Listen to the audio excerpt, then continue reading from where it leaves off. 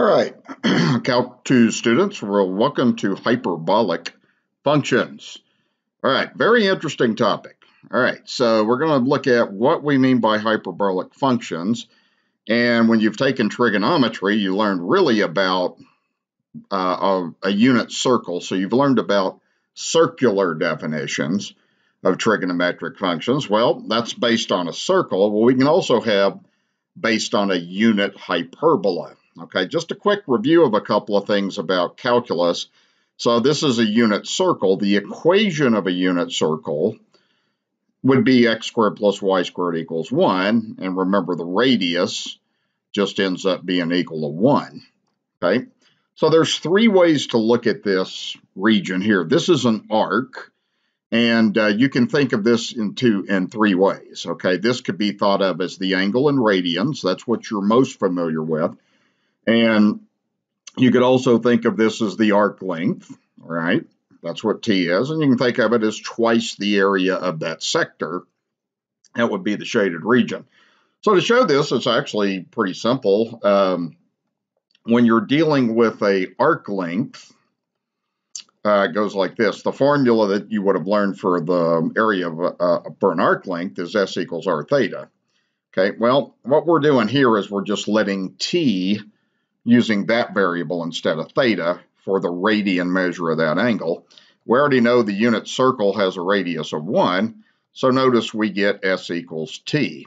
So what that means is the angle in radians is the same as the arc length, and that's the definition of a radian anyway, is 1 radian would be the angle that has an equal arc length.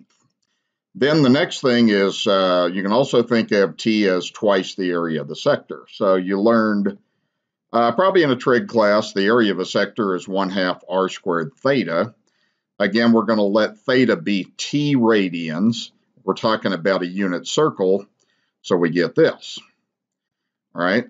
So what would happen on this then is you would just get area is 1/2 T. Then you could multiply both sides by 2.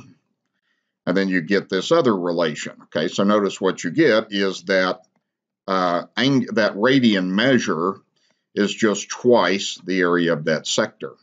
Okay, so those are the three ways to interpret that in a unit circle.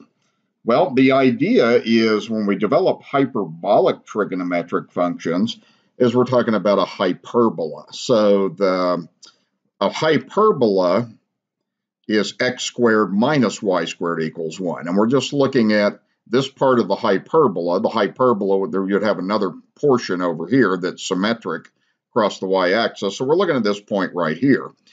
So what we do is we define this, and remember in a unit circle that what you learned, of course, is the x value is the cosine and the y value is the sine. So it's the same way in a hyperbola. The x value is what we call the hyperbolic cosine, and the y value is what we call the hyperbolic sine. All right. We usually just call that the cosh of t and the sinh of t. All right.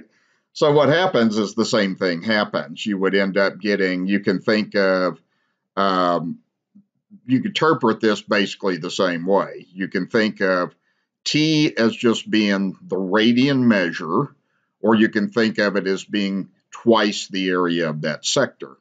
So T is going to be twice the area of that sector for basically the same reason that it would on a unit circle then. All right. So as you're going through the unit hyperbola, what you're doing on this is the hyperbolic cosine would be the x value of this point, and then the hyperbolic sine would be the y value on that. And then T is twice the area of the hyperbolic sector. Okay, I'm going to show a couple of things on this applet. This is a GeoGebra applet, and just to kind of begin to give you sort of an idea of what the graphs look like essentially. So I'm going to just sort of start this, try to get this thing kind of put in at 0 here, and this is a pretty good way to demonstrate this, and I'll post this link because it's a pretty good way to try to visualize what's going on in the problem. So I'm going to start this at 0. Now that would be at the angle would be in radians, that would be 0 radians, okay? Well, the hyperbolic cosine is what you're doing is you're plotting the x value. So right now, if the radian measure is 0, then the x value on the hyperbola is 1, so we plot 1. Okay, then I'm just sort of going to move through this a little bit, and it's going to trace out the graph of the hyperbolic cosine.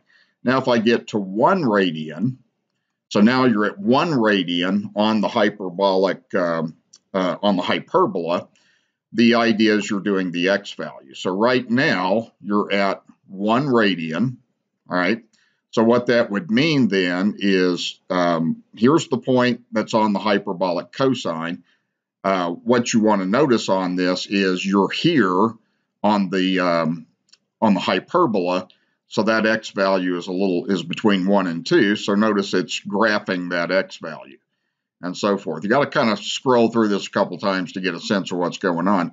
Now we're at 2.05 radians. Okay, so this is the point on the graph of the hyperbolic cosine. Okay, that's equivalent to the x value on the hyperbola. So see, that's close to 4. Notice that it's plotting out that value of 4 like that. Then I'll scroll it out one more time. We get up to about 2.55. Same thing. Okay, this is 2.55 radians. This is the point on the graph of the hyperbolic cosine.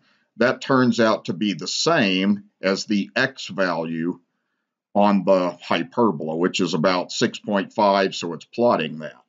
So basically, it kind of goes like this. Well, the graph of the hyperbolic cosine, what it's doing is it's really just tracing out the x values that are on the hyperbola.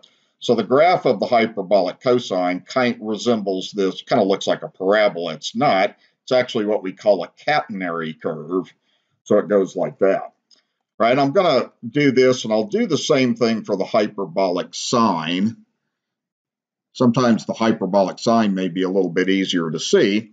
So right now you're at 0 radians, okay?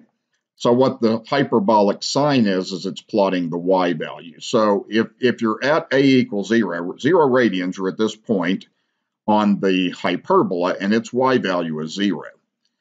Okay, so we plot that. Now I'll move out to 1 radian. At 1 radian, okay, you're here. Okay, well, see, that's the 1 radian right there. But what you're doing is you're plotting the y value on the hyperbola. So as I trace through this, I want you to notice that these things are just lining up. Okay, so if we're at 1.65 radians, we're actually at this point on the hyperbola, so we plot its y value. To me, the sine's a little bit easier to see. All it's doing is it's plotting the y value on the hyperbola. So these things are going to be the same height. So as we scroll through this, and see now we get into the negative radians and so forth. Again, all it's doing is you're at negative 2.4 radians.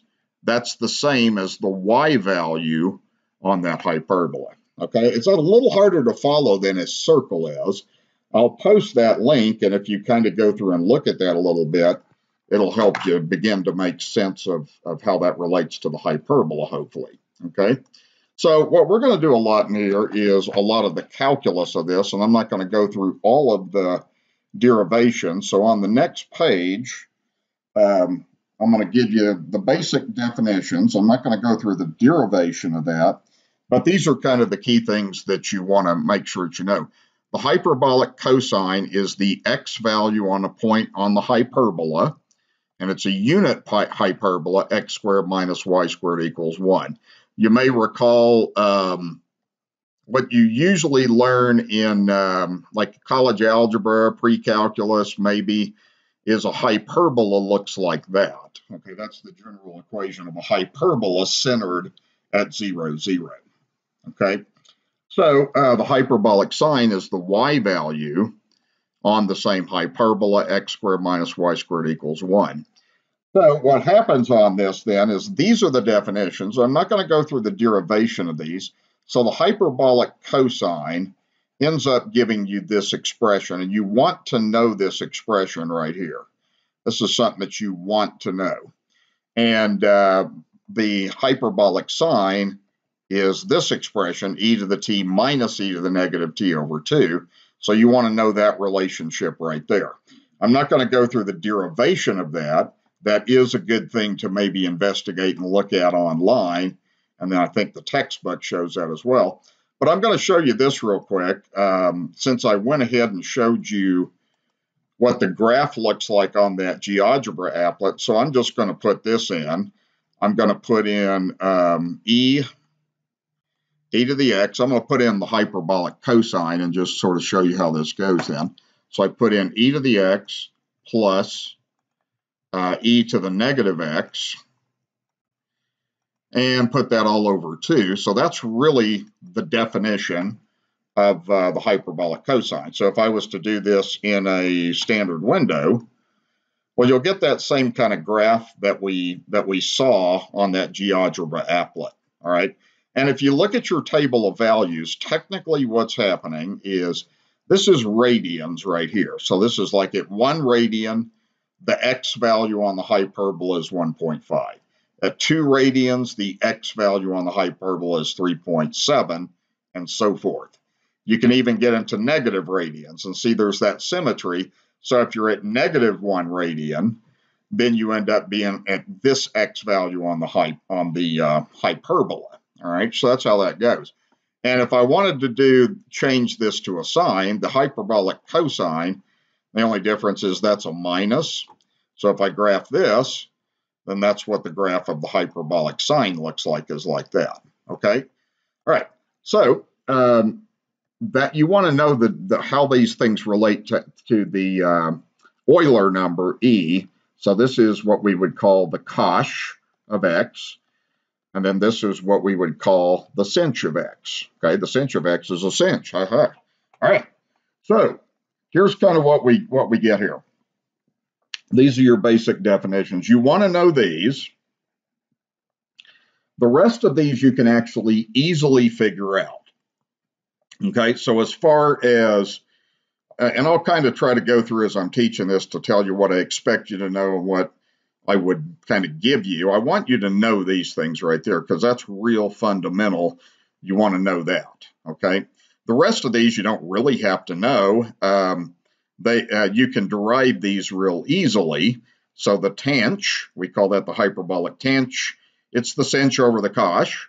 That's the same as it is. Remember, the identity in trig is the tangent is the sine over the cosine. Hyperbolic cotangent we call the coch. That always sounds funny to me. So we get this. And then the hyperbolic secant, the sech, is 1 over cosine. And then the hyperbolic cosecant is 1 over sine.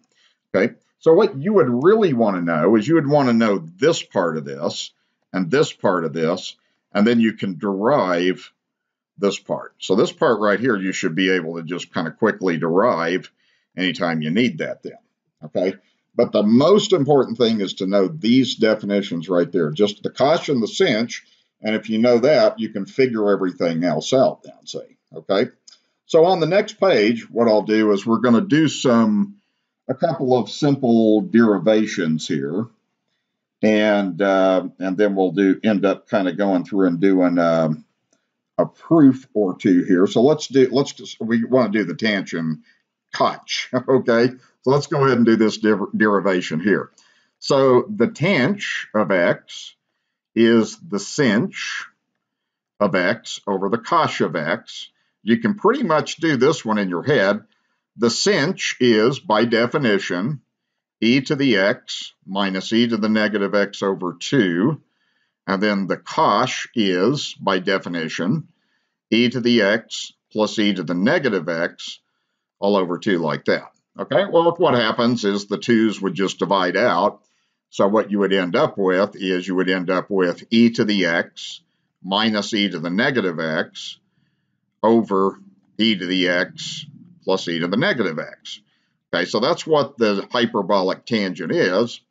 And that's why I wouldn't really give you this formula, because it's so easy to figure out. Okay, you can even do that in your head.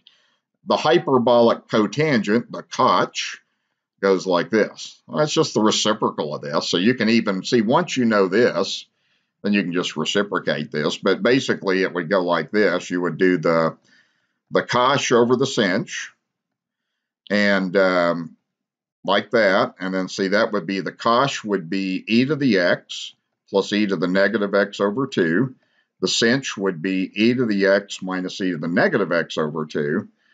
The 2's would divide out, so you would end up getting the conclusion that the hyperbolic cotangent is e to the x plus e to the negative x over e to the x minus e to the negative x. Okay, like that. All right, so that's how that would go when you put that together then. All right, so that's the derivation. Okay, so on the next page, I'm going to just do 2 more derivations. We want to derive the sech and the cosech. Okay, so this goes like this. On the next page, you do this, and you'll do some derivations in your homework a little bit then. So if you want to do the sech of x, well, that's 1 over the cosh of x.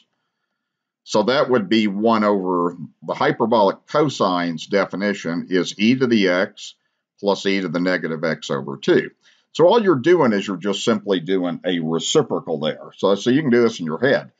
When you do 1 divided by a fraction, well, that's just 1 times a over 1. So it's just the reciprocal of this thing. So you get 2 over e to the x plus e to the negative x. Okay, so that's how you get that. The hyperbolic cosecant is done the same way. So if we do the hyperbolic cosecant, that would be 1 over the sinh. So therefore, that would be 1 over e to the x minus e to the negative x over 2. So you just want to remember that the only difference between the sinh and the cosh is that, and then you can do the reciprocal to get 2 over e to the x minus e to the negative x. So that's what the hyperbolic cosecant is then. So see, it's real easy to derive those formulas for the tanh, cosh, sech, and cosech based on what you know about the definition of the cosh and the sinh. Okay, that's the idea. Okay, the next thing is this is a fundamental identity, and what you want to remember is just kind of to relate this to trig. Remember in trig, you learned this fundamental identity. We call that the Pythagorean identity in trigonometry. It goes like that. And really all this is remember the sign in a unit circle, the sign is the y value. So you get y squared plus, and then the cosine in a unit circle is the x value. So what do? You just get that's the equation of the unit circle right there. So that's the fundamental relationship in circular trigonometry. In hyperbolic trigonometry, it goes like this. And there's a couple of ways to do this. You could reason this out like this. If you wanted to, you could think of the cosh. I'm not going to prove it this way, but you can think of it this way, is the definition of a hyperbolic cosine, that's really just the x value, and the hyperbolic sine, I need to put the h there, it would just be the y value. So what you get is a hyperbola. Now, to derive this and prove this, I'm not going to do it that way. That's just kind of a simple way to think of that. But what we're going to do is we're going to do this. So we're going to start off, I'm just going to write down the cosh squared x minus the sinh squared x, and then we'll just apply the definitions. Okay, so the hyperbolic cosine's definition is e to the x plus e to the negative x over 2, and then we're going to square that.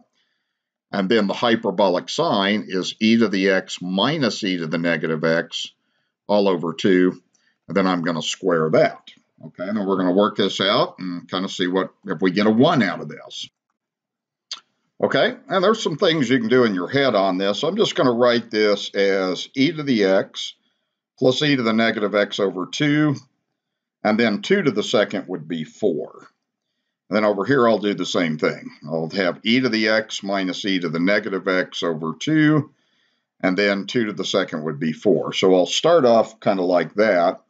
And then you can FOIL these out. Now you can apply the shortcut. I want to just sort of remind students how to do this. If you're in Calc 2, you want to know how to do this shortcut in pretty much any situation that comes up.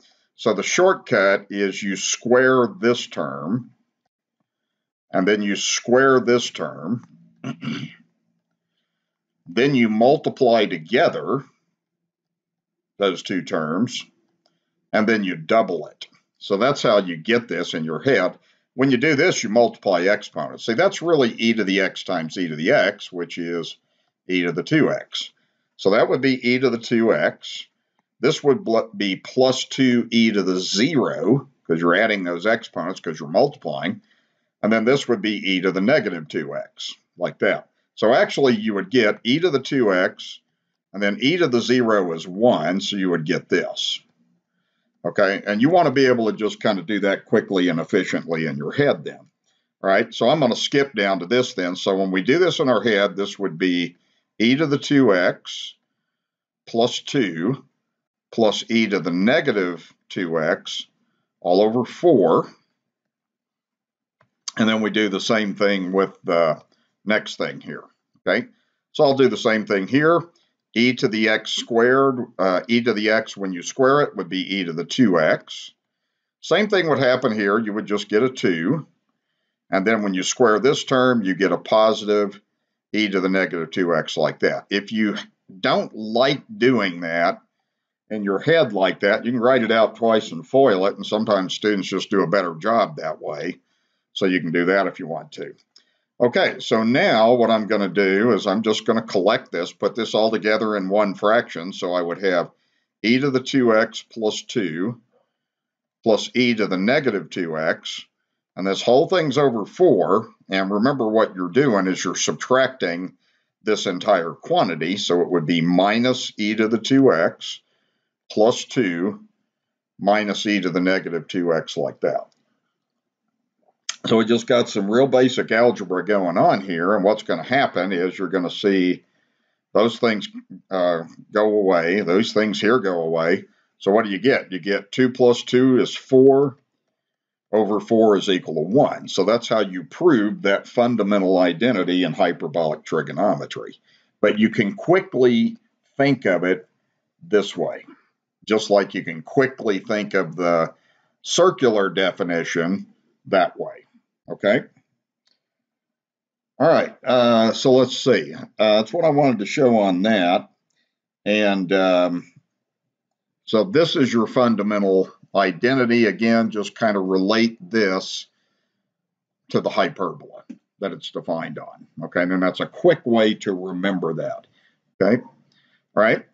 So now on this next page, what we're going to begin to look at is some hyperbolic identities. When you studied trig, well, there was all kinds of identities you learned. Well, there's all kinds of identities for hyperbolic trigonometry also. So this is a list of these. Most of these kind of things, there'll be some of these that I would give you. Some of them I'd expect you to just know. This is kind of the basic one that I want you to know. A lot of these other things are fairly easy to derive with the basic definitions, and that's what I want to stress in this section is if you know the definition of the hyperbolic cosine and hyperbolic sine, you can figure just about everything out, okay? And I don't remember a lot of these things. I forget them, so what I'm going to do is either look them up or I'm going to quickly derive them, okay? And I like to just sort of derive things when I need to. Okay, so we're going to do some derivations. I'm not going to do all of these, so I'm just going to pick out a few of these here. So the first thing I'm going to do is let's start by deriving this thing first. Okay, let's go ahead and just do this. Okay, now I think this is important to know. So a real easy way to derive this is to just write down the fundamental identity.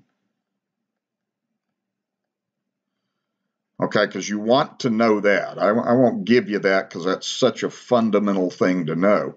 Well, it turns out what I can do on this is I can divide both sides of this equation by the hyperbolic cosine squared. I show students in trig how to get the Pythagorean identities the same way. You know, I kind of forget these. It's easy to forget these, but it's easy to derive them. So what you get is you end up getting this. Well, that would be 1, so that's where that 1 comes from. The sinh over the cosh is the tanh, so that would be tanh squared of x. That's where that comes from. And then 1 over the cosh is the sech. So see, that relates exactly the same way it does in trigonometry, okay, when you're dealing with a unit circle instead of a hyperbola. So the second one let's do this, okay? Well, not that one. Let's do this one, because you want to know how to quickly and efficiently derive these two right here. So let's go ahead and do this one. So again, what I would do is I would start the same way. I would write down the fundamental property here. And then what I would do is I would just divide this time. Instead of dividing by the hyperbolic cosh, let's divide by the hyperbolic sinh squared and see what happens. Okay, so it looks like what's going to happen here is a cosh over a sinh is what? That's a sech squared. These words sound so funny to me. That's a 1. And then what's 1 over a sinh? That's a cosech.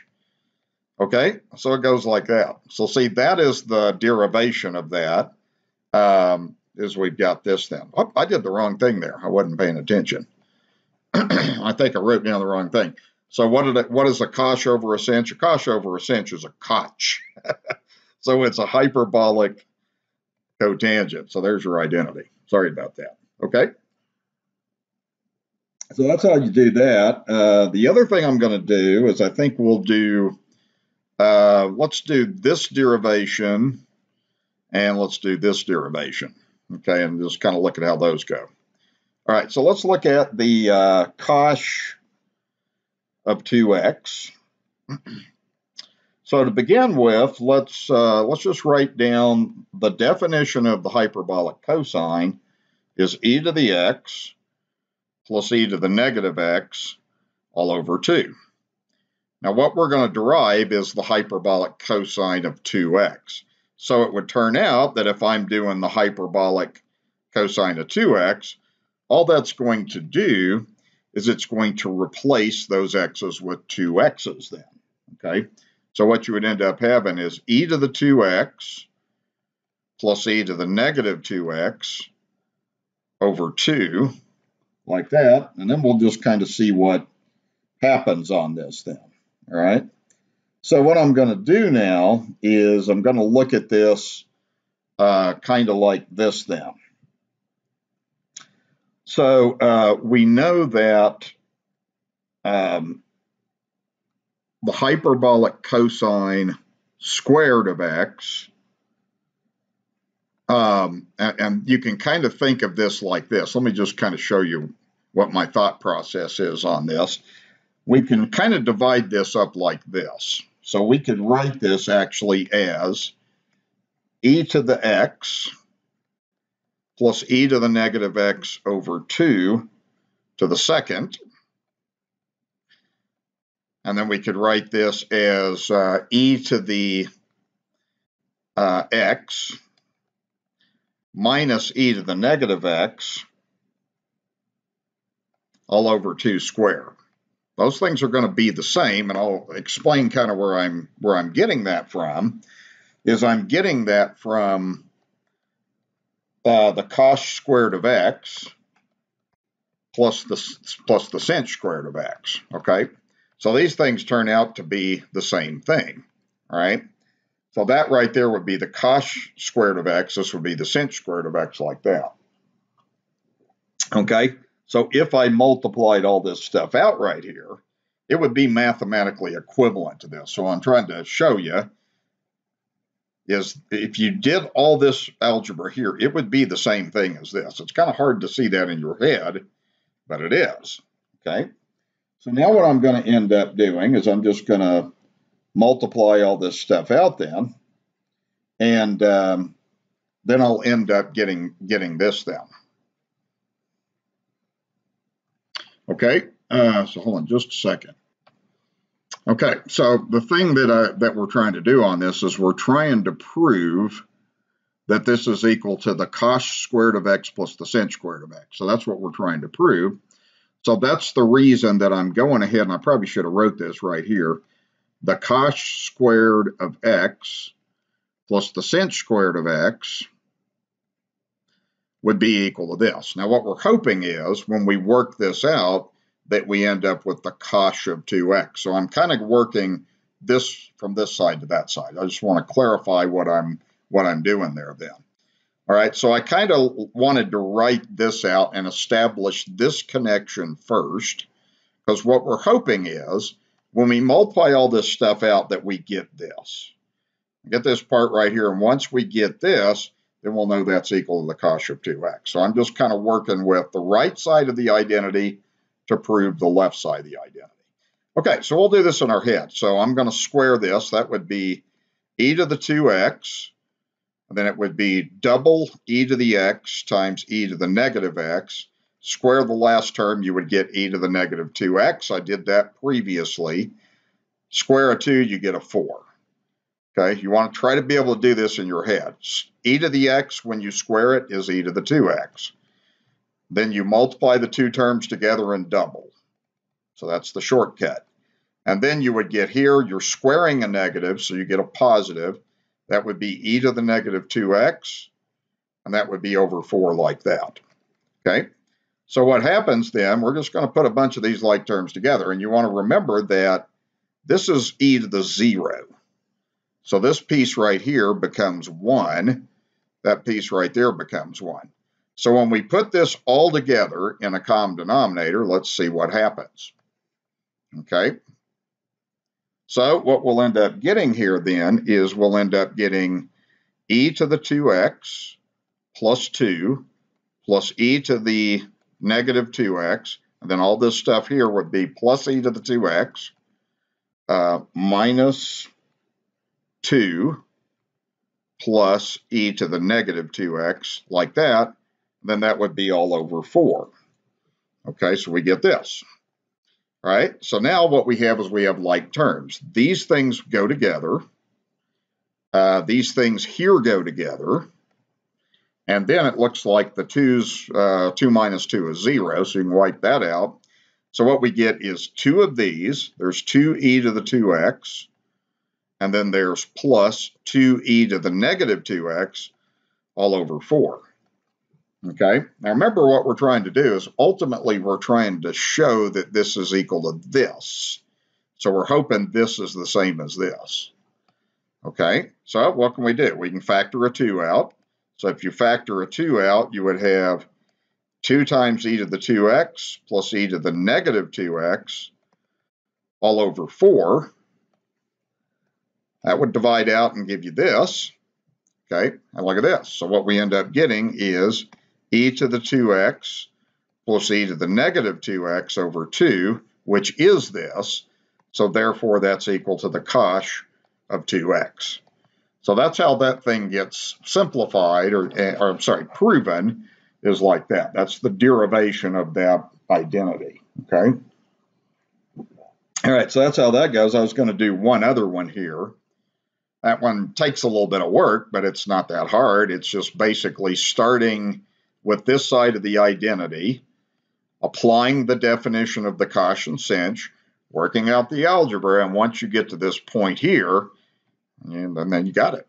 Okay, so that's how we're going to do that. All right, so I'm going to do the derivation of this now. So we're going to derive the identity that the sinh of 2x is equal to 2 sinh x cosh x. Okay, and see, that's very similar to what you have in trig. In trig, in circular trig, you have the identity sine 2x equals 2 sine x cosine x. See, it's the same thing. It ends up being exactly the same thing on this. So a lot of these identities are very, very similar to what you learned in circular trig, but they may be off by, there may be a little nuance like a sign or something like that. So what I'm going to do on this then is just kind of work this out like this. Well, let's start by just start with the sinh of 2x. Okay, well, the definition of the sinh of x is e to the x minus e to the negative x over 2. So that you have to know. So what this would be is the sinh of 2x would just be e to the 2x minus e to the negative 2x all over 2. Okay, so we got that. Now, what we're going to end up doing on this is we can just kind of break this thing up, and I think what happens on this is the simplest way to do this derivation now is to start with this side. To me, it's a little easier to go this way. So we just have 2 sinh x cosh of x, and let's just write this down and kind of make the connection here. So this would be 2 times, the definition of the sinh is e to the x minus e to the negative x over 2. The definition of the cosh is e to the x plus e to the negative x all over 2. And then let's multiply that out, and if we get this, so what we're kind of hoping is, if we get this, then we've got this thing verified. So what we do, we just multiply this stuff out. Okay, what happens on this then is if you multiply this out, 2 times 2 would be 4. Or, you know, you could even do this. Like it's probably just as easy to do this. Now that I think of it, we could just go cross one of the 2's out. So now we'd have that. That's easier. And see, this is a difference of 2 squares. So if you do that, if you do the FOIL, that would be e to the 2x. Notice that the inner term and the outer term are just going to cancel out. So that's really that's just minus 1, and that's plus 1. So they will cancel out, and then you would have minus e to the negative 2x. Well, that's what that is. So that's equal to the sinh of 2x. Okay, and I'm trying to kind of do some of the FOIL and stuff a little bit more in your head. And as a Calc 2 student, you want to get to where you do that kind of stuff in your head a little bit better. Okay, so that would be how those 2 things get derived. And again, it's just all the definitions. So if you know the definition of sinh and cosh, then you can pretty much figure everything out. You really can. Okay. All right, so that's some derivations. I'm going to work a little bit more with that on the next page.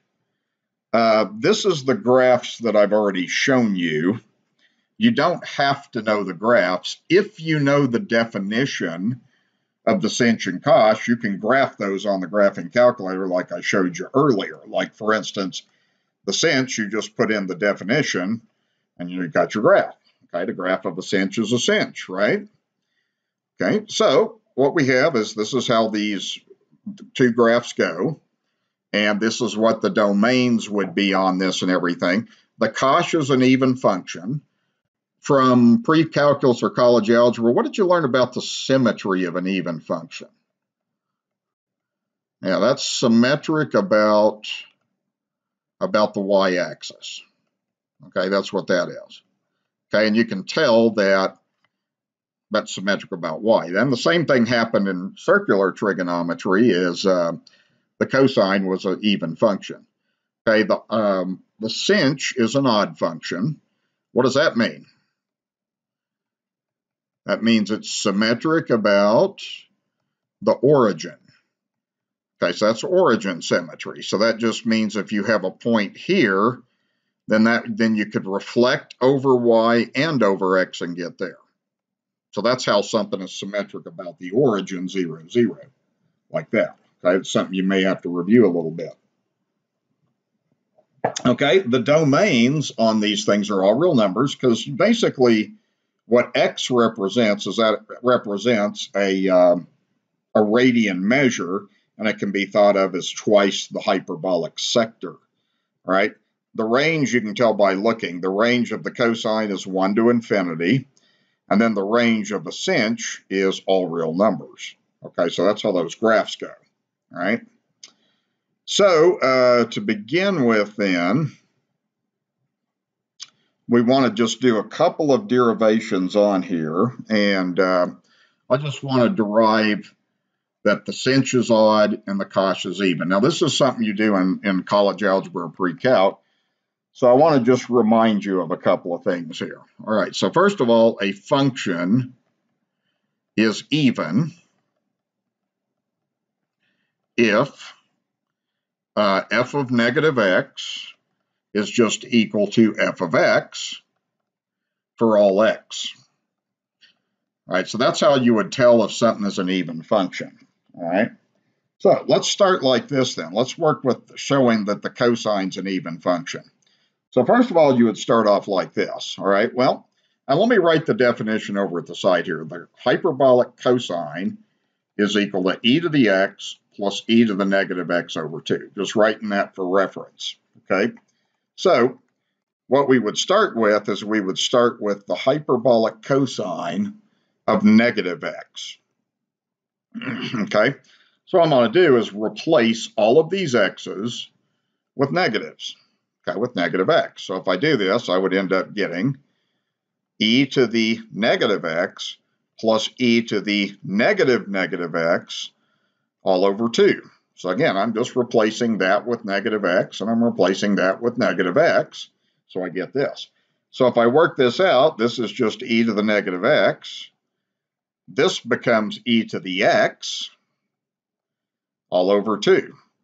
Okay, that's the same as this. See, I mean, if you just rearrange this and wrote it like this, well, that is the cosh of x. So what we showed on this, so we would say, therefore, the cosh of negative x is equal to the cosh of x for all x.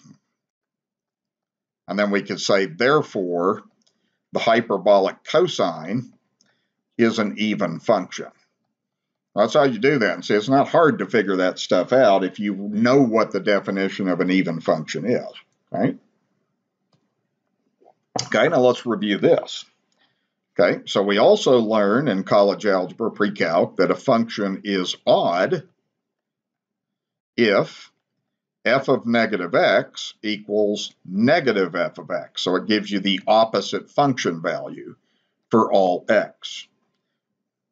So the derivation of this is pretty similar, actually. So what you'd have here is, for reference, I'm going to write down the sinh of x. Its definition is e to the x minus e to the negative x all over 2. Okay? So what we're going to do on this is the same kind of idea. Let's just start by formulating the sinh of negative x. All right, so what we're going to do again, what do you do with these x's?